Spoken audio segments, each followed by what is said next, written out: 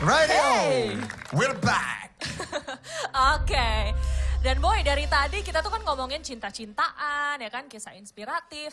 Sekarang gue pengen ngomongin tentang transportasi. Oke, yuk, let's go.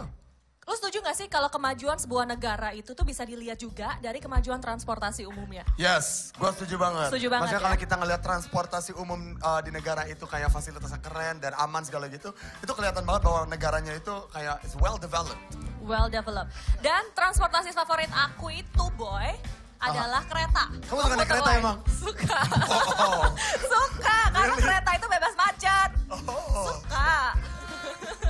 That's true. Tapi anyway, kalau ngomongin transportasi ya, Via, kalau misalkan kereta atau bis segala gitu kan, itu kan dipakai oleh banyak orang ya. Di sini kita melakukan yang namanya social experiment. Ketika orang-orang yang udah naik kereta atau naik bis atau whatever it is, ngelihat ibu-ibu hamil, apakah mereka akan ngasih tempat duduk untuk dia ataukah mereka akan sosok nggak ngelihat? Kita lihat aja ya. Check it out. Yeah.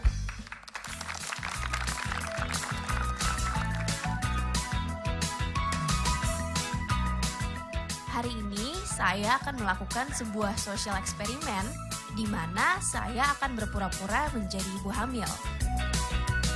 Kira-kira bagaimana ya sikap orang-orang sekitar? Yuk kita lihat. Saya memilih transportasi kereta sebagai tempat sosial eksperimen. Melihat padatnya penumpang saat ini, kira-kira masih ada nggak ya yang peduli dengan saya? Kita mulai ke percobaan yang pertama. Kok pura-pura nggak lihat sih, Mas?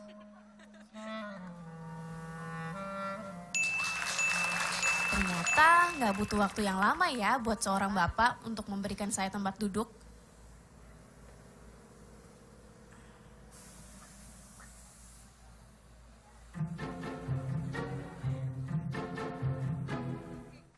Sekarang masuk ke percobaan yang kedua. Kira-kira masih ada nggak ya yang mau ngalah sama saya? Wah, orang di depan udah geser-geser tempat duduk tuh. Apa artinya mereka menawari saya ya? Wah, akhirnya. Makasih ya, Mas.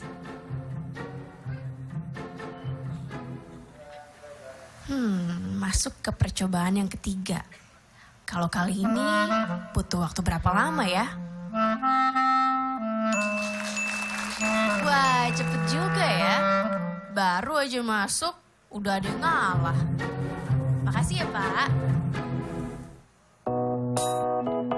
Kira-kira kenapa ya Bapak ini mau mengalah sama saya? Saya tanya langsung deh.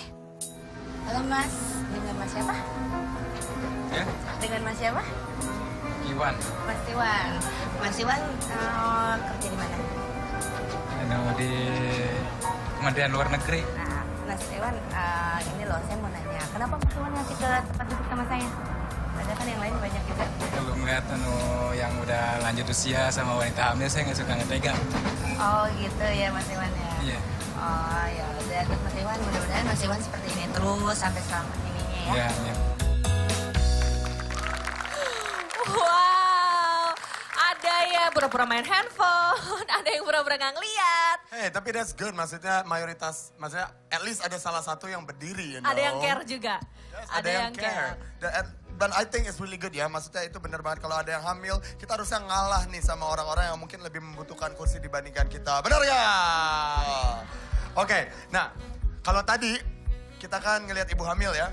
Ya. Sekarang gimana kalau kita ngelihat orang yang lebih rentan ya umurnya ya, misalkan udah lebih senior, apakah orang masih akan tetap ngalah? Dan kita akan membuat challenge buat teman-teman yang lagi nonton dan juga teman-teman yang di studio nih ya, untuk the next challenge. Sekarang kita panggil dulu aja nih, Vi. Yuk. Ini dia, Bapak Kosasi.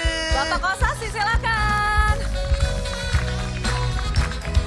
Hai Bapak. Halo. Pak Kosasi, terima kasih udah datang di Good Times. Bapak, sering nih naik transportasi umum ya Pak? Bapak sering naiknya apa? Sering komputer lain. Kereta. Ya. Terus sering dikasih tempat duduk nggak Pak? Oh, lansia khusus ada tempat duduknya. Tapi biasanya selalu dikasih ya? Selalu dikasih, walaupun kita dikasih. Selalu Selalu, dikasih. meskipun penuh, pasti ada aja yang berdiri Nah, untuk ada Bapak. di sini khusus lansia, ada khusus 3 orang. Oh khusus untuk... Khusus lansia ada. Oh oke, begitu. Oke, tapi kita mau nantang nih ya Pak. Ya, Kita ya, maksudnya boleh. mau kasih eksperimen nih untuk masyarakat Indonesia juga. Untuk teman-teman kita.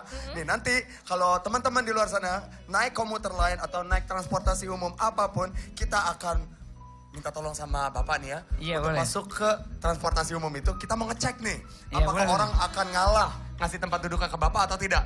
Oke, Iya, nanti kita iya, akan iya. pasang kamera yang hidden. Iya, iya. Oke, jadi nanti kita lihat siapakah yang akan ngalah untuk Bapak. Kita akan kasih hadiah nanti, oke?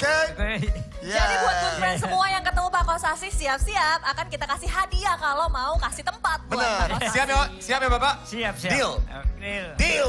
Deal. Asik. Next. Oke, Oke. good friends jangan kemana-mana. Karena setelah ini kita akan ngundang seseorang yang jauh banget dari Brazil. Wow. Dan dia tuh suka cover lagu-lagu Indonesia. Keren kan? Setelah yang ini, don't tell them now, we'll be back.